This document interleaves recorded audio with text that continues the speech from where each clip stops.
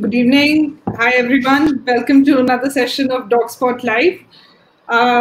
Today, we have a very interesting topic and a very interesting guest. We have Kaushik Barua here, who's an Honorary Wildlife Warden of the state of Assam. And he specializes in rescue and translocation of large mammals such as elephants and rhinos. And he's also involved in the training and deployment of military working dogs for anti-poaching activities. So, hi, Kaushik. Welcome to Dog Spot. Thank you for having me. Pleasure to have you. So, it's very interesting. I mean, your bio only was so long. It took me a couple of seconds there to get through it. So, there's a lot of ground to cover for us during this live. So, you grew up with dogs and elephants. So let's start from that. How did you become a wildlife conservationist? When I was born, it was like the early 70s. And, 70s, Guwahati was a simple town. It's not the bustling city. So, and I was raised, rather me and my brother, we were raised between dogs and elephants. Like, there were dogs in front of the house, there were elephants in the back courtyard. Wow. My father's family was into elephants, so naturally we had elephants, and dogs was something which my father and my mother liked. And as a result, we grew up with these two animals. Or rather, whenever people ask me, like, you have them as pets, I said, no, these are the members of my extended family. And there were times when puppies were there, and we were given cornflakes on the steel bowls on the table, and on the ground there would be a line of little bowls with the puppies having out there. So we never my mom never differentiated between us and the dogs. For her, both were babies. Wow. And elephants were there. They used to come in every April, because that's the time elephant capture operations used to get over, and they used to stay home till around October. And as you get exposed to a certain thing over and over a period of time, you start actually learning about it. Inquisitiveness actually gets into you, and you start thinking about it, learning about it. And that's one fine day I said, no, something needs to be done about it. Very interesting. So, I mean, very interesting childhood right there. Most of us, we just say we have dogs or cats, and now, like, you had elephants. So, how you chose to be a wildlife conservationist? Like, I mean, at what age did you decide that? And, how did it come from? Till the age of 18, I kept on seeing them. Dogs were always there in the house. Dogs are still in the house. Till the age of 18, elephants were somewhat still in and around the house that I grew up in. So, but in between, when I was in college, they actually, I mean, I was a bit away from them, because college, you have a different, agenda. But after college, when I started joining my dad's work, my dad was into construction, and these constructions were, deep into thickets, forests. So we used to move the elephants, and I used to be based out from the camp, the site camps. So then on, again, my association with the elephant started. And then what happened, since my dad used to, I mean, my like I said, my paternal family used to catch elephants. They were the largest elephant catchers in the world, actually. They used to supply to the British.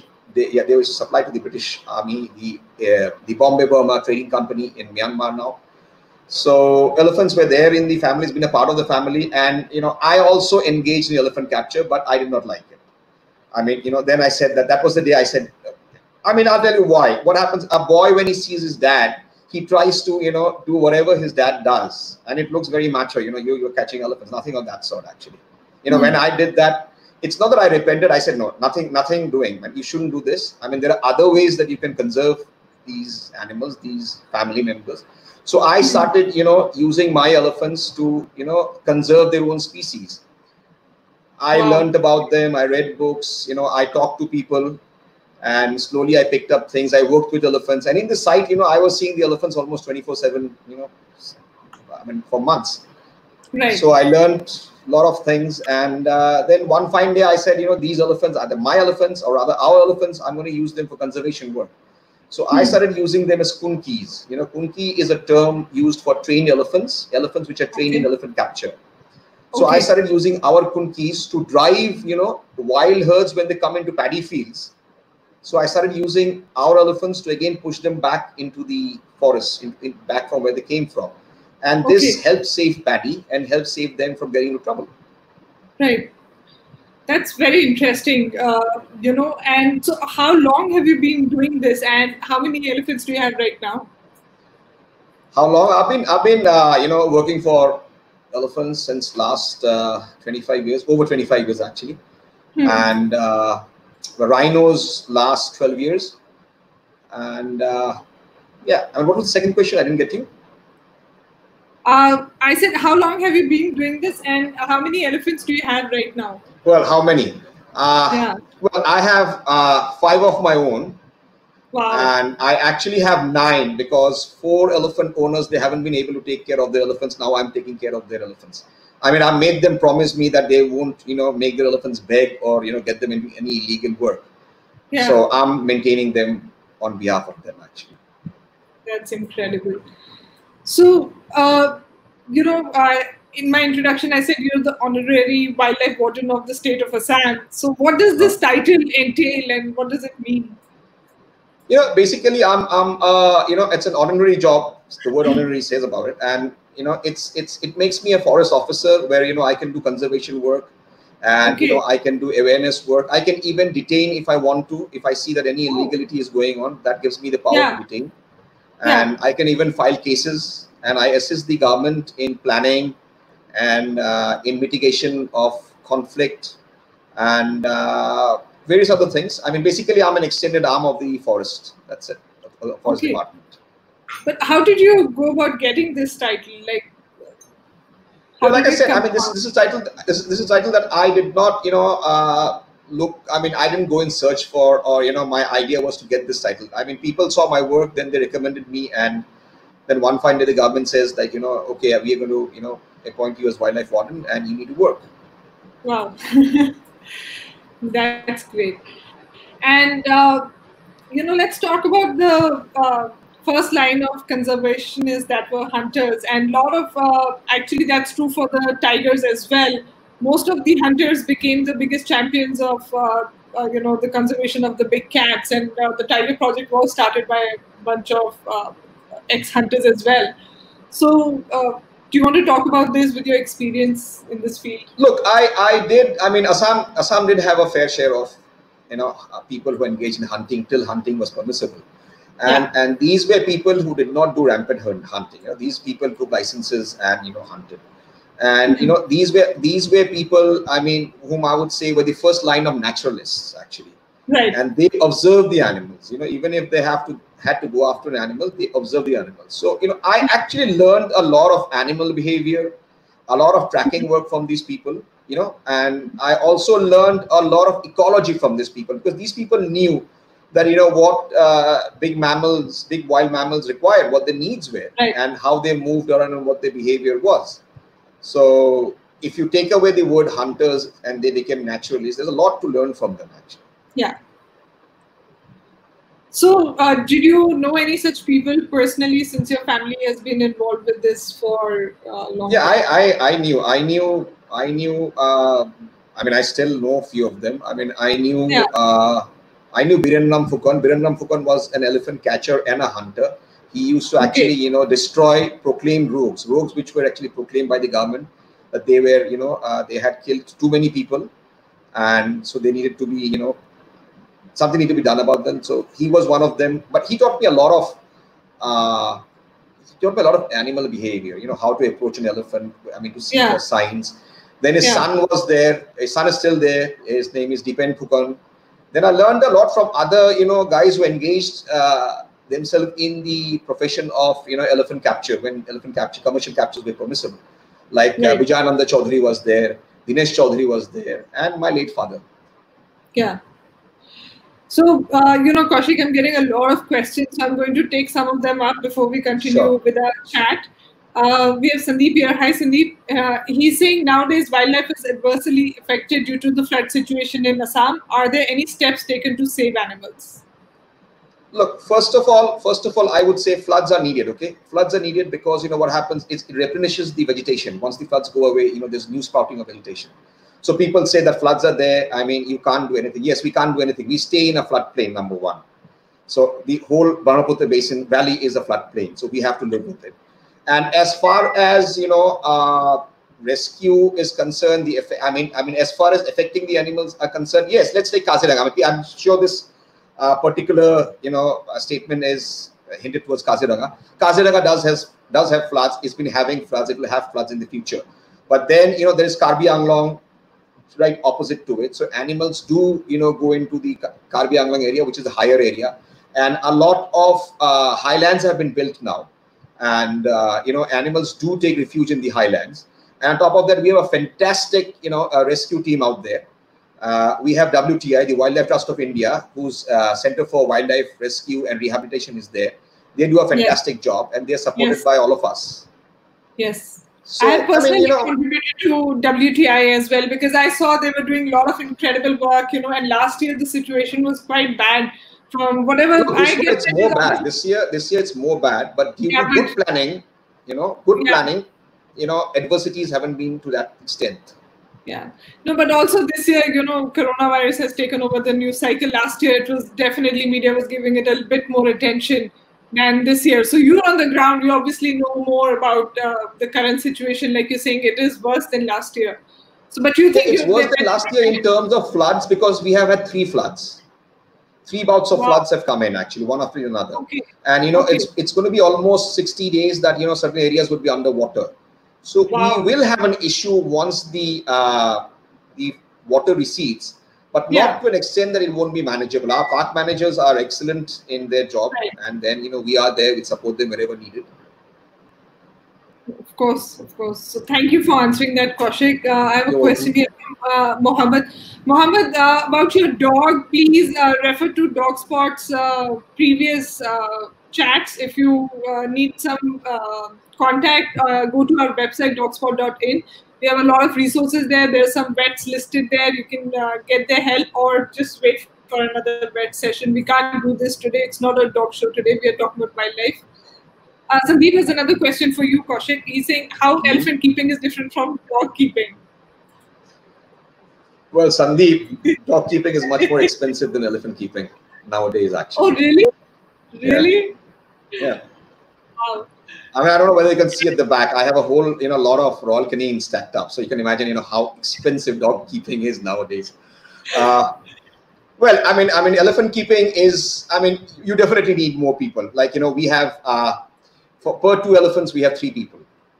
Yeah. So that in case, one's extra, so that it's on a rooster, he works.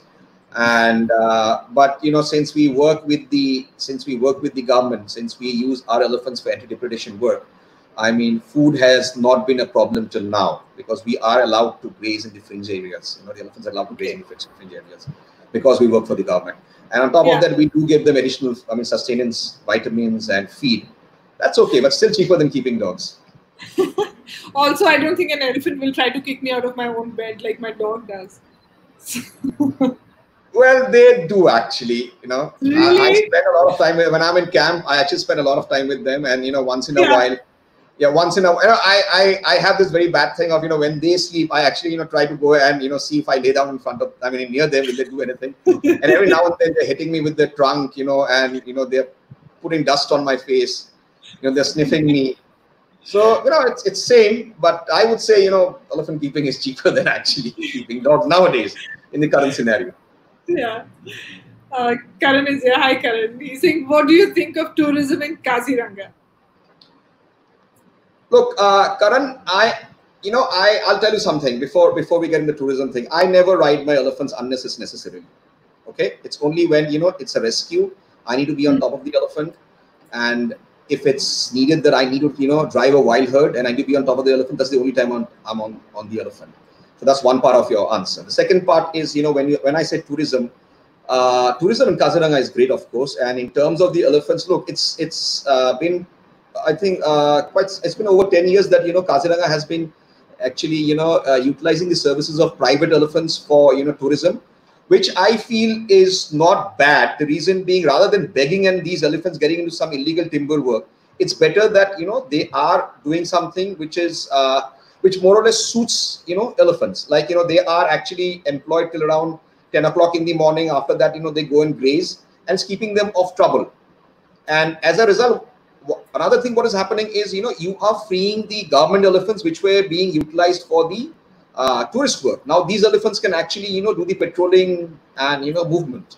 So they're freeing up the government elephants, and they are doing the work they're supposed to do, and these are taking the tourists. So I see, I mean, it's a good situation as of now. It's much more better than having an elephant out on the road and begging. Yeah. And what is the best time to visit Kaziranga, Kaushik, since you're there? November, December, then around late Feb and March, because that's when the grass is burnt and chances are to see a tiger actually. Sightings, yeah. Yeah. Interesting.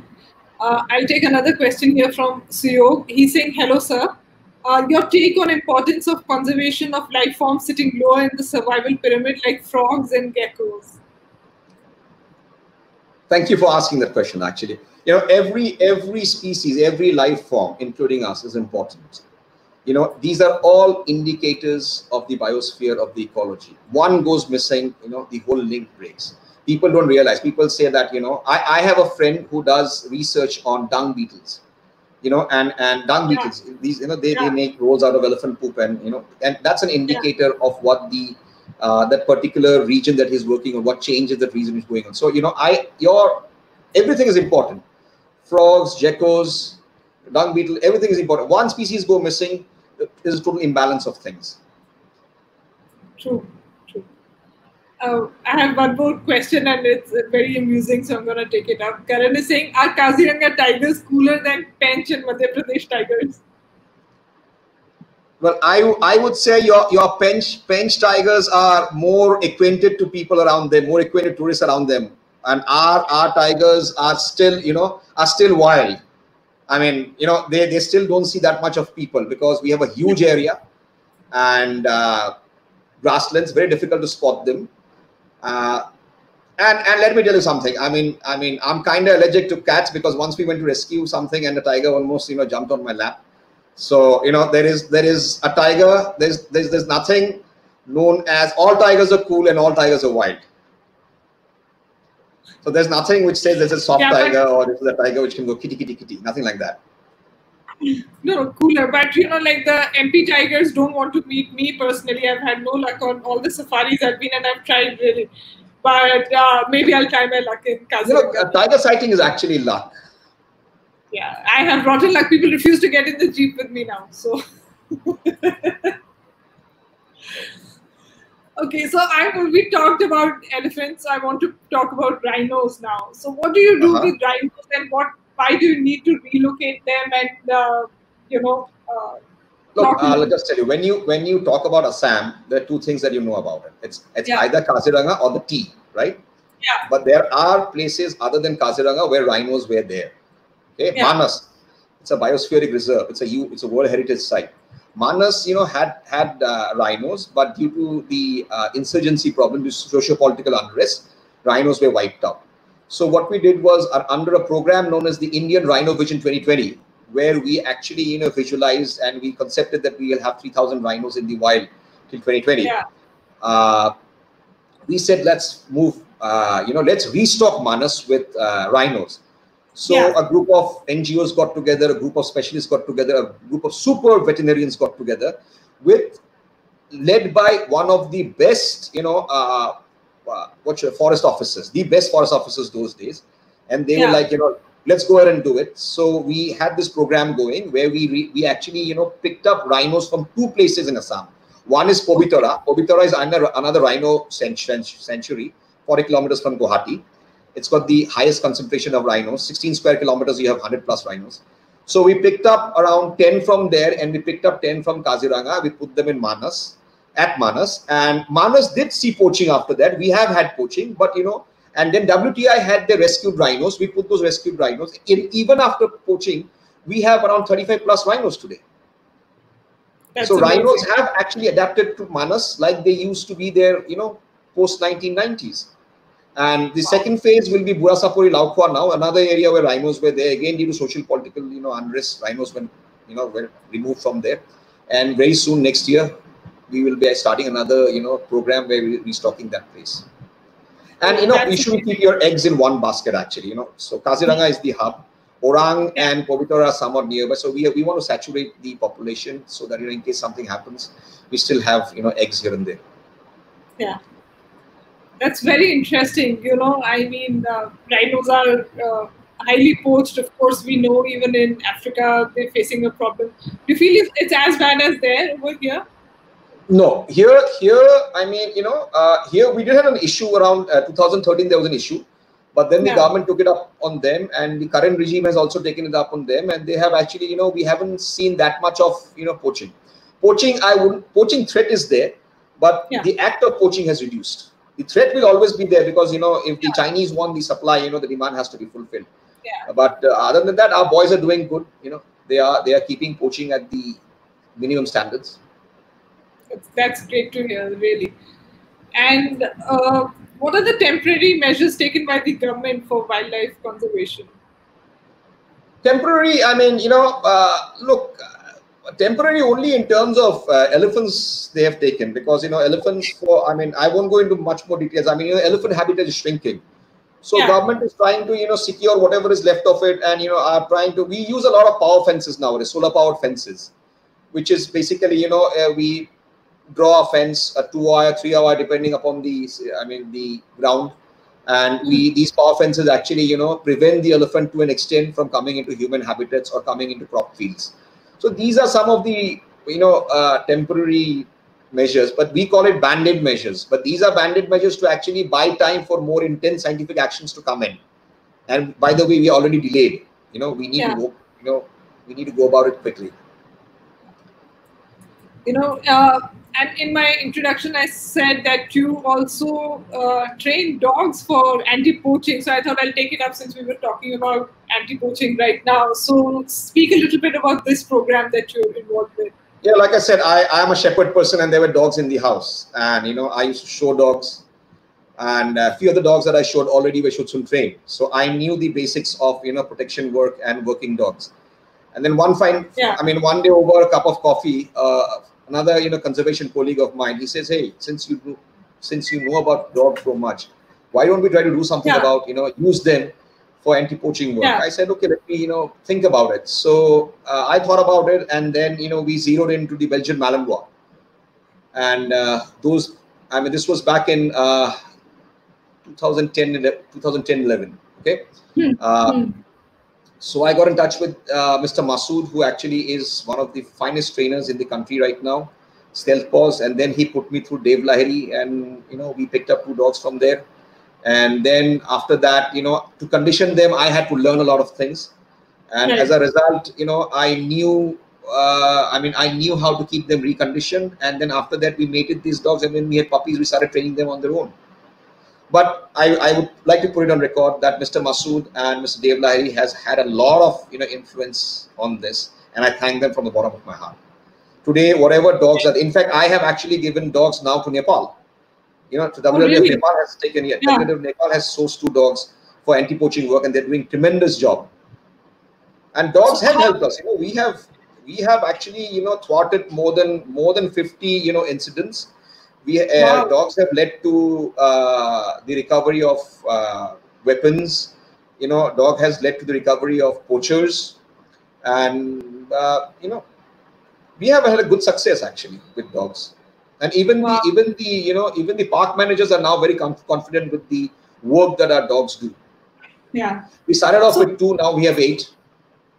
Wow. Okay. So now you can see how how good these dogs are. I always say that, these dogs, they're not only a man's best friend, they're Rhino's best friend too.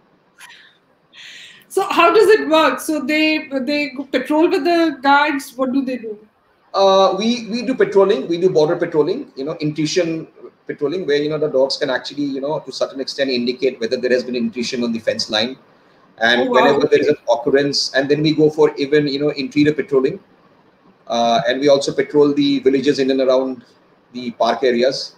And even if there is an occurrence and there is a lead, when I say lead, there is some product out there from where the dog can sniff. We actually used to track poachers. We have been very successful, and our success rate is over 80%. And we have actually, usually what happens is the poacher commits the crime and he goes away. But we have been able to identify the safe houses from where the poacher operated. We have been able to identify, places from where the weapons came in. We have been able to identify places where the horn was dug and kept. That's incredible. Just with the dogs. Yeah, just with the dogs. I mean, it's not only the dogs. It's a buddy system. The guy handling the dogs also has to, know when and how to work the dog and push the dog, and also use his brains to actually interpret what the dogs want to say. I'll give you a very small incident. What happened was, this was like around 5 years back. Oran, another park where there are rhinos. Yeah. So there was a poaching incident, and one staff had died. Yeah. So our dog was in Kaziranga, and the dog was called in. So we sent our dog, and our handler. Then the handler, after tracking for an hour and a half, he called me up and he says, "Sir, this is this dog is actually going into this house, making a circle again, coming out, and he's actually sniffing the person who is accompanying us." Yeah. So I told him that fall back and push the dog a bit. When we said push the dog, I said do it again. So every time he was doing it, the dog was actually, trying to grab the person who was, rather bite the person who was with us, who was actually guiding us. Then at one point, Belgian Malis are actually very, very, snappy dogs. If they get to an object, they will go for it. You can't hold them. You can't hold them. You try to hold them, they'll go for you. So I said that, okay, let's take a risk. Let us, let the dog loose. Yeah. So we let the dog loose. The dog actually jumped on this casual forest guard, and and this guy said, "Okay, I have shot the person." So this was the guy who actually shot his colleague to let the poachers have a safe escape. And then he was later on caught and put into jail. That's incredible. Certified good boy. This is one incident which I saluted my dogs. I was like, I even didn't know that they would be able to do this. Wow. No, I'm sure, like you said, there's teamwork, but we are biased about dogs, so we certify them. Everybody has to work together, Yeah, of course. It's incredible. So, how do elephants help with anti-poaching? They're also part of it. You train those also? No, elephants are mostly, our private elephants now, whatever I have, are mostly used for anti-depredation drives. Like when I said, elephants come into, paddy fields, we used to, again, push them away. Then I have another project where these elephants are used to keep away elephants from train tracks. Yeah. We have had a lot of, train hit incidents. So these elephants are used for, keeping away wild herds from, or making them safe crossly, to and fro the track. But the government elephants, the park elephants, those are like, I say that the rhino and the tiger, the reason that they survive in Kaziranga, one of the reasons are elephants actually, because being on top of the elephants, the staff actually can patrol roads, and the staff can actually get into places where usually on foot it wouldn't have been possible. Right. So, the elephants do help in the patrolling of the park, and do help to actually maintain a balance in terms of, thwarting, poaching activities. No, that's incredible, really. There's so many elements working together to, it's heartening to hear about it when you're only hearing, bad news all the time. So it's great. I think you're doing some great work along with your team and the people that you work with. So, let's go through some pictures that you have, and you can tell us about the stories behind them. Yeah. This was the recent rhino translocation, where we actually, translocated a mom and her baby from Kaziranga National Park to Manas. These are the crates that we use to actually, capture, transport. These are transport crates, and this is the release site. This is how we release the rhino, and you can see the mom coming out. And so this was the last capture and transfer. This was the last translocation, which was around the first week of March this year. I see if there's an elephant looking on, and how many people are there doing this? Those are actually forest staff, because you need a lot of people to actually, pick this thing up. Yeah. Because we have one crane which is doing just one, one door. So another door was being manned by people. There are elephants. We keep the elephants so that the rhinos don't come into this way. They go straight where they have to. My God. But this rhino actually, I opened the crates and I actually got onto the crane. So it actually took my smell. It came to the crane and bit a part of the tire and then ran away. I mean, the crates are so huge. Like all the people are like currently saying all the humans are on the crate. Yes, the crates are huge and it's very strong. It's made of iron angles and wood, made of around 2-inch thick sal planks, which are very hard wood. Otherwise, you can't contain the rhinos inside. They'll break wood. Yeah. Like my dog crates, I only have some clothes on it. Like but this is this is amazing. So where is the calf? The calf's already gone on. The calf is actually, this is the mom coming out. The calf will come out a bit later, actually. The calf came out a bit later. The calf was the second crate. Yeah, the second crate, yes. Okay. Let's see the next one then. Oh my God.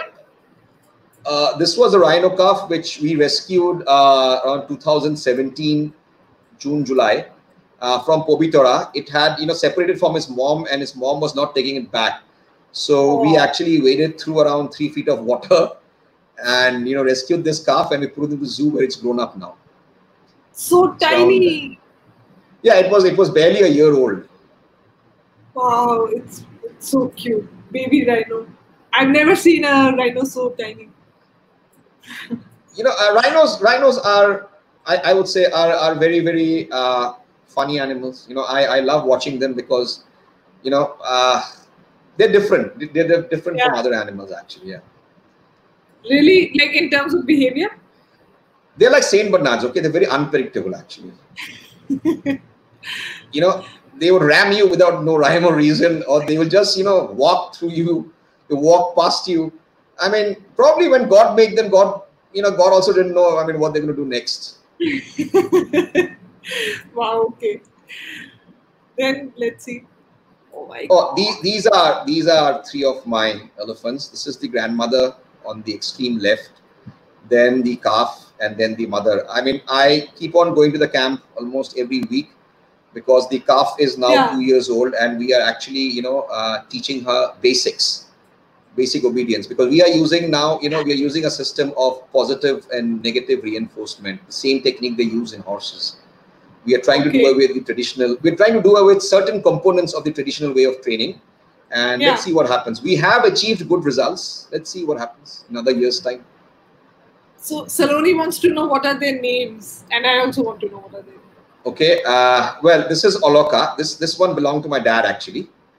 Okay, the one you're feeding. No, the one on the extreme, the other one, the other bigger one, not the one that I'm feeding. Okay. That is Oloka's daughter, Rohila. And that's Rohila's baby, Kori. And I'll tell you the story about why she has been named Kori.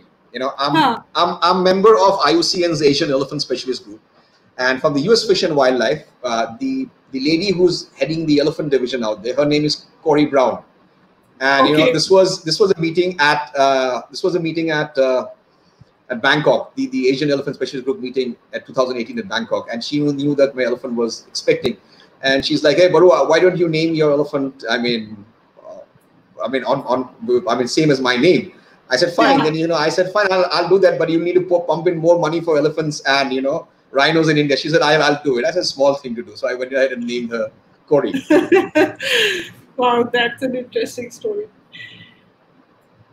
And this was a bull. This was a Gwalpara bull which we moved last year.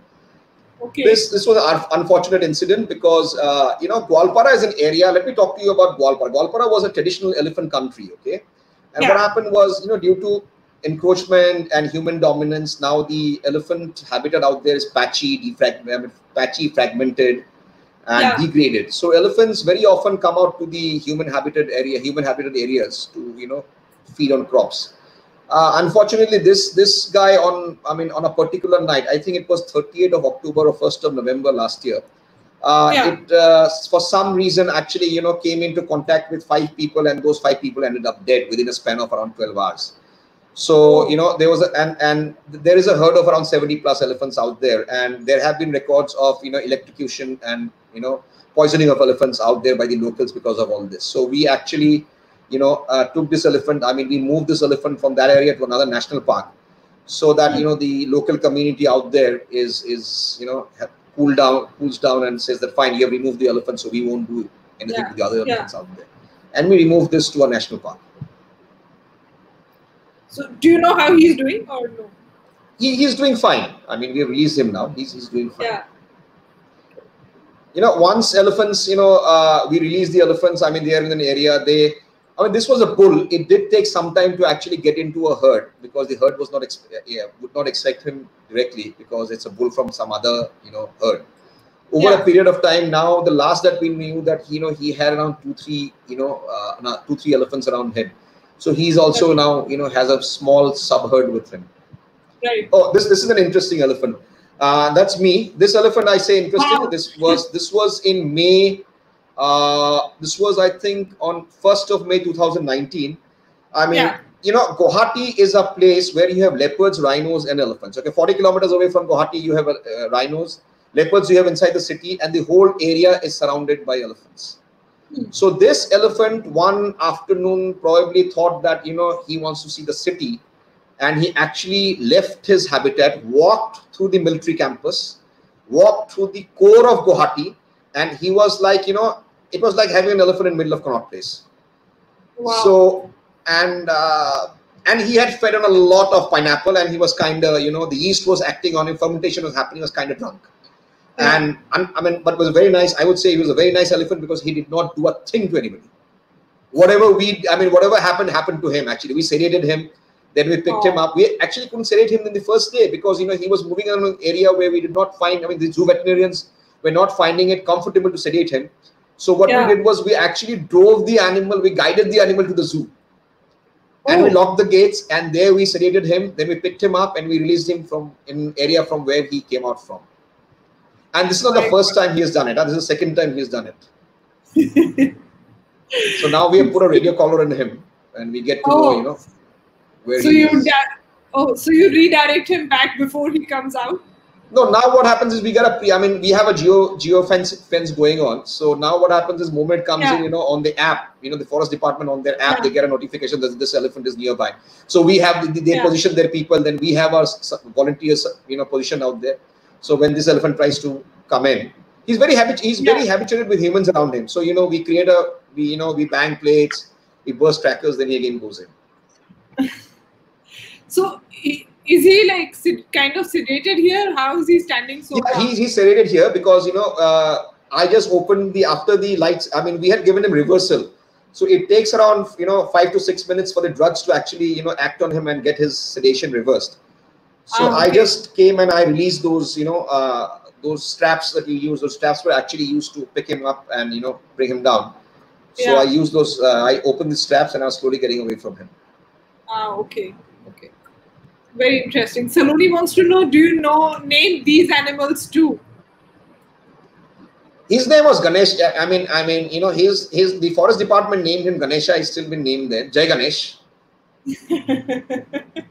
Cute, so cute. So, but not all of them, just because he's a bit of a character. Yeah, we have. Where the place where I work in Deepor Beel, we in the local language we have we name the elephants which are troublesome, like broken tusk, short tail, kan kata means the ear is cut. Wow. Okay. And then. Oh, this is the army area in Guwahati, and the army area in Guwahati, one portion of it lies near is actually right adjacent to the Amchong Wildlife Sanctuary, and this is the FAOD, the army ammunition dump, and they have these water reservoirs for safety, but they allow the elephants to come in. The army people are have been very good with the elephants. They say they've kept one passage open from where elephants can come in and get in and get out. But sometimes what happens, elephants love water, and sometimes what happens is the calf jumps into it, can't get out, the mom jumps into it, and then both of them can't get out. This was a situation where the calf and the mom had got in. So what we did was, we actually, I haven't shown you the whole thing. We actually pumped the water out. Oh. And then we pumped the water out. We sedated the mom. We picked up the, mom first. And then we secured the calf, And by the time the mom was being reversed, we picked up the calf and put it near the mom. And then they reunited and walked into the forest. So how long do they stay sedated for? Like, it depends upon the veterinarian's, administration of the drugs. I mean, it depends around an hour and a half, depending upon, so what is you our work. observe them till they come out and leave?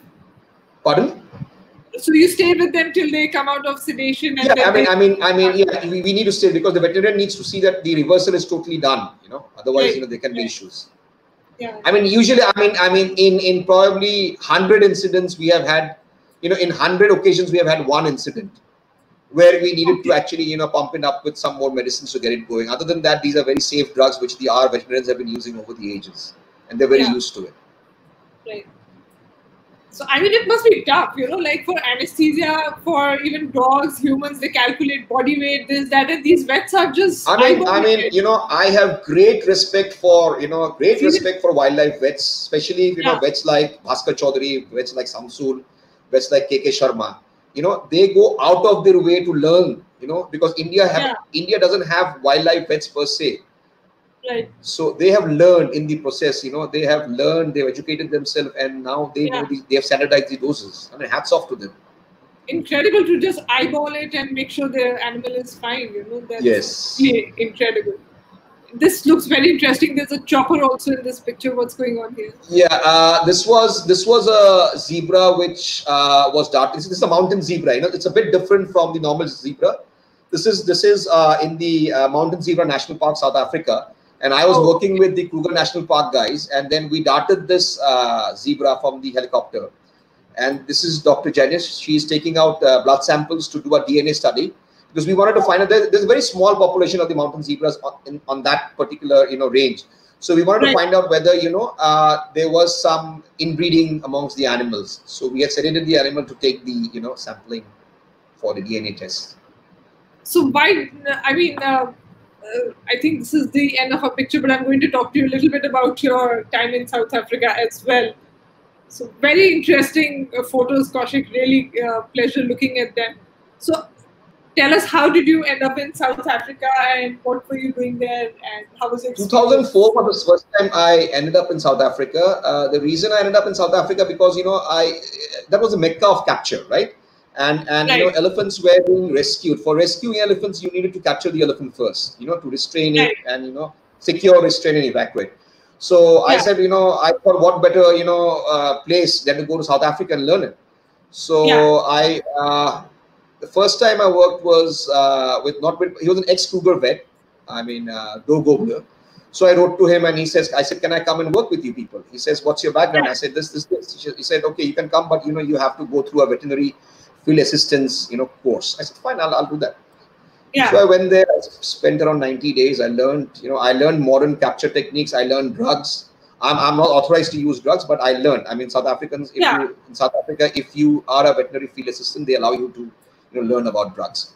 And I learned about the equipments, the methods of evacuation in case the animal was compromised it was compromised in a situation, how to actually bring the animal back from there.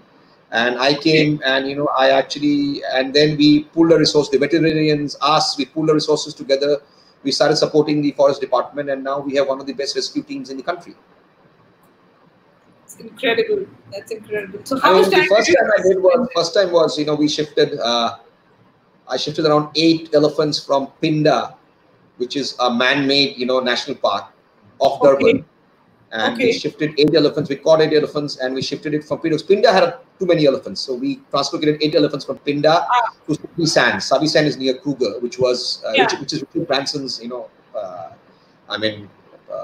safari park. So we shifted there. There I even shifted Rowan antelopes. I shifted square-lipped white rhinos, then warthog, zebras. But 2013-14, when I was actually into the core of capture, I was working alongside with the Kruger National Park, Wildlife Veterinary Services. Dr. Mark Hofmeyer there's a great vet, and I learned. 80% of my knowledge came then. Interesting, like really. And you did all this on your own, out of your own initiative, your desire to learn about this. Yeah, the first time, 2004, I asked my dad and he says, fine, go ahead. Even when I was your age, I did whatever I wanted. He says, go. Yeah. I said, for 90 days. So, yeah. My wife actually cribbed a bit, but then she was like, it's no use keeping him. You go, spend 90 days and come back. No, that's amazing. What an experience it must have been. Seriously. No, I tell this to people, if you follow your heart, yeah. Like I was, my line of education was different. My line of work was different, but I feel that, since I can do this, I might as well do this because there are very few people doing this. Yeah. And those who have been given the chance better do it. No, but what would you say to young people or young viewers who are watching, if they want to get into this wildlife conservation, and what should they do? Because I don't know if there's, enough mentors out there or people, like, how do you get into it really? Look, I would say everybody can play a role in conservation, Yeah. Wildlife is a bit different, but everybody can actually, even if you switch off the light, that's conservation. This is something which I tell my, whenever I go to my daughter's school for, to interact with her classmates or, her school friends and stuff like that. I tell them something that, everybody can actually become a conservationist. Wildlife conservation is a different thing, of course. You can be a veterinarian. You can be a zoologist. Right. Even if you're a banker, you can actually help conservation. Bankers, the NGOs get a lot of money from banks to do their activities. Like, I have a friend who is into the legal profession, and this guy actually knows the Wildlife Act by heart. So whenever there's a poaching case, he actually helps the government, fight the case. Right. So, and then, we have, I have a few friends who are now cops, who are in the police. So now when we get information and these guys, and we pass it on to them and they act, everybody, a banker, a policeman, a doctor, like, just 2 days back, there was around 80 kilometers from Guwahati, a man was injured by an elephant. Okay. So, so he was sent, he was really patched. I didn't want to put the photograph. He had 66 stitches going through his head. So, I sent him, I called another senior of mine who's a doctor. And I told him that, can anything be done about it? He said, no, just send him across, I'll patch him up for free. So that's, that's conservation. This is a poor man, he's a poor person. He wouldn't have the money to actually, treat himself. But this senior of mine actually took it on him to patch him up, and I even gave some money to him today and sent him home. Yeah. So everybody can help, conserve. Yes, wildlife, if you really want to get into wildlife, well, the thing is study. Like I studied, I'm an MBA, and then I got into this. So study doesn't matter. If you have the heart, you can even go in. But there are courses. You want to become a veterinarian, you do a vet course. You want to be a conservationist, you do an ecologic course. Unfortunately, in India, there is a problem. There are a lot of there's negligible courses in the bachelor's level. Yeah. So that needs to be, the government needs to come out with these, conservation and ecology courses for the, bachelor's degree.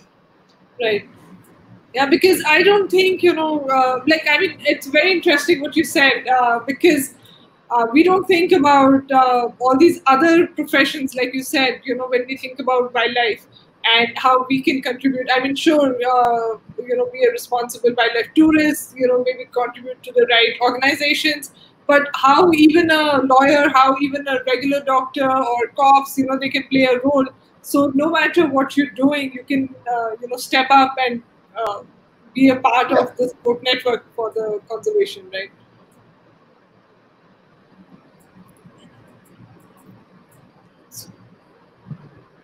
So, like I said, everybody's a conservationist. The people who are actually, on the other side, everybody. Yeah. It's just, you need to have the heart for it. Go ahead and do it. Right. No, thank you. That was very, very informative, very interesting. And, you've had a great life, I would say, surrounded by all these animals. And then you went out on your own and gained more experience about it. So really, thank you for everything you do. Thank you for, changing the approach to elephant training and for relocating those rhinos, and really it's been an honor. This is all teamwork. I'm a small part of it. I do my job, other people do their job, and as a result the work gets done. Kaushik, thank you. Thank you for being with us on DogSpot today. It was a pleasure having me here. And, I also enjoy. Thank you very much. Take care. Stay safe. You too. So guys, that was a very interesting session. So in case you ever wanted to contribute to wildlife, there are a lot of organizations out there that you can support. Also visit our national parks. We have a lot of national parks. Your money helps in these conservation aspects. And be a responsible tourist when you go to our national parks. So thanks for watching. Thanks everyone. Thank you. Bye.